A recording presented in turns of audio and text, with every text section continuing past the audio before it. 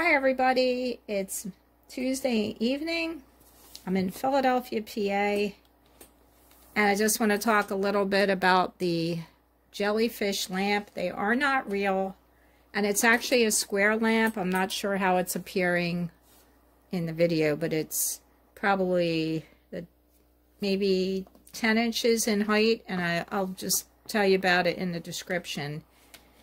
It's really a fun lamp. I really like it. To me, it's relaxing. So today, my video is talking about staying back 6 feet from people. And I wanted to show you something about sneezing, actually, because that's where the problem comes, that sneezes can travel like very fast and very far. So I went on to this site, which I believe is WebMD, and it says here that sneezing is an important part of the immune process, helping to keep us healthy and sniffle-free. It protects the body by clearing the nose of bacteria and viruses. That's great. We can clear our body of bacteria and viruses, and we can just give it to someone else because we're clearing it out of us. So I've had a little bit of sarcasm today because I'm really laughing a lot about things, and I think I'm just trying to relieve anxiety and worry, and laughter is always a great way to help you relax. So it says, when something enters your nose or you encounter a trigger that sets off your sneeze center in your brain, the signals are rapidly sent to tightly close your throat, eyes, and mouth. Next, your chest muscles contract. And then, this is really going into a lot of detail. But anyway, that's when you sneeze. Now, the next one is a description that sneezes are speedy. Sneezes travel at about 100 miles per hour. Can you imagine? That's faster than most people drive. Says the author, Patty Wood, who wrote Success Signals, Understanding Body Language. She adds that a single sneeze can send 100,000 germs into the air. So think about this. If you're standing 6 feet from someone, you're not really protected. So, I mean, just stay away from people that are sick. And everybody stay home if you're sick. And it looks like we're all going to be staying home. If you pluck your eyebrows, you might sneeze. People don't sneeze in their sleep. Working out might make you sneeze. Sunshine. The sneeziest animal is the iguana. Iguanas sneeze more often and more productively than any other animal, according to Wood's research. Sneezing is how they rid their bodies of certain salts that are the normal byproduct of their digestive process. Didn't know that. I watch a few of animal YouTubers. Camp Cannon is one. Jacob Fetter, he has a lot of reptiles, and did not know. Well, of course, not all reptiles are iguanas, but that's very interesting. So let's go to the CDC, because most people are not using hand sanitizer correctly.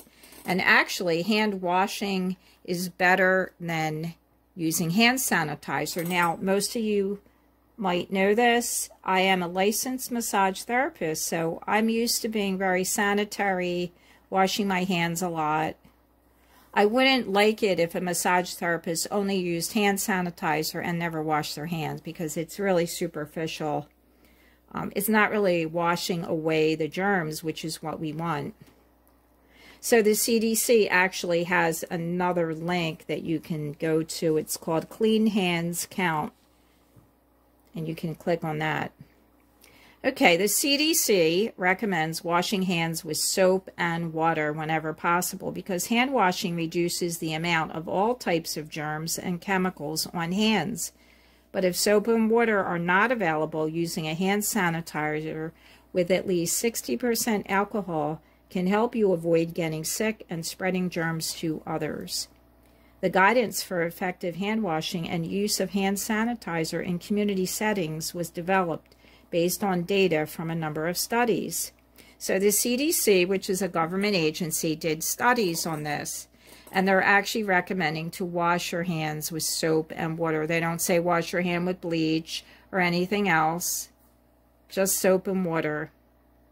And I'm adding to that, wash the faucet also, because when you originally turned on the sink water, you had to touch the faucet with dirty hands. So if you wash the faucet, you know, as you're washing your hands, then everything is now clean.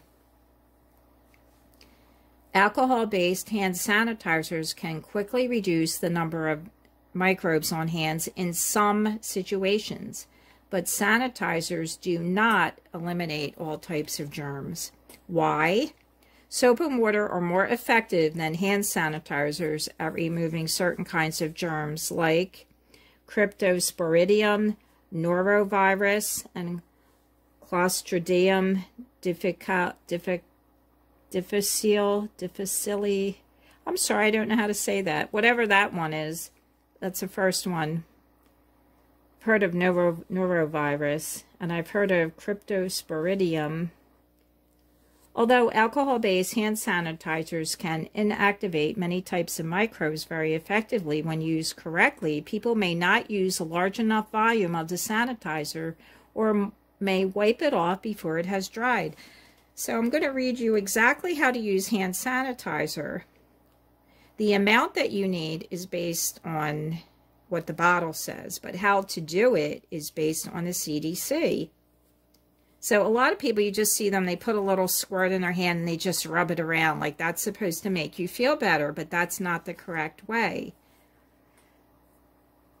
And as a massage therapist, massaging a lot of people, you know, I might do 5 massages in a day.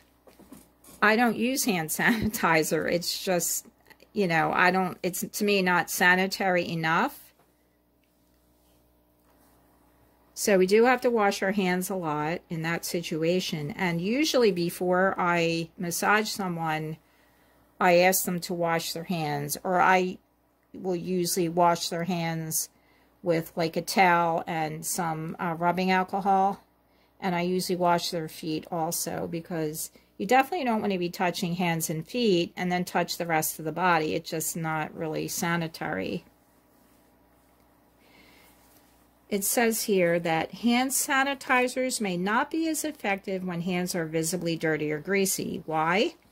Many studies show that hand sanitizers work well in clinical settings like hospitals where hands come into contact with germs but generally are not heavily soiled or greasy. Some data also show that hand sanitizers may work well against certain types of germs on slightly soiled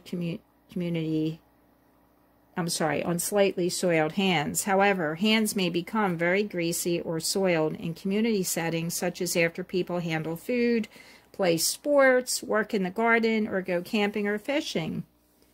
When hands are heavily soiled or greasy, hand sanitizers may not work well. Hand washing with soap and water is recommended in such circumstances. And also, hand sanitizers might not remove chemicals.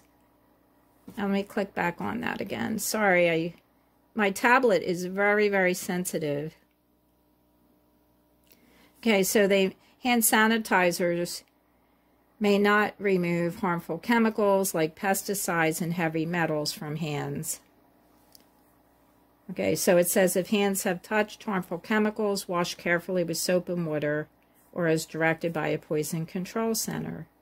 So, if soap and water are not available, use an alcohol-based hand sanitizer that contains at least 60% alcohol.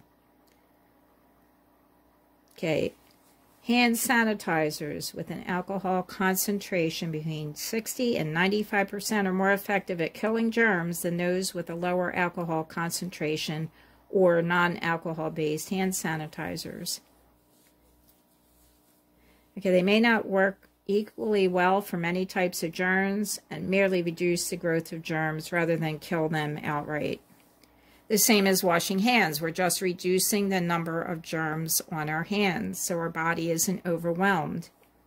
So it says, apply the hand sanitizer to the palm of one hand, read the label to learn the correct amount, and rub the product all over the surfaces of your hands until your hands are dry. Why? The steps for hand sanitizer use are based on a simplified procedure recommended by the CDC, instructing people to cover all surfaces of both hands with hand sanitizer has been found to provide similar disinfection effectiveness as providing detailed steps for rubbing in hand sanitizer. Okay, so you need to look at the amount, and then you need to stand there and rub it all over your hands. That's going to take about 20, probably to 30 seconds. That's a pretty long time. If you just think you're going to put a little bit of hand sanitizer and rub around for like 2 seconds, you're not really doing a good job. And the best thing is not to touch your face. Don't touch your eyes. Don't touch your nose or your mouth or even your ears for that matter.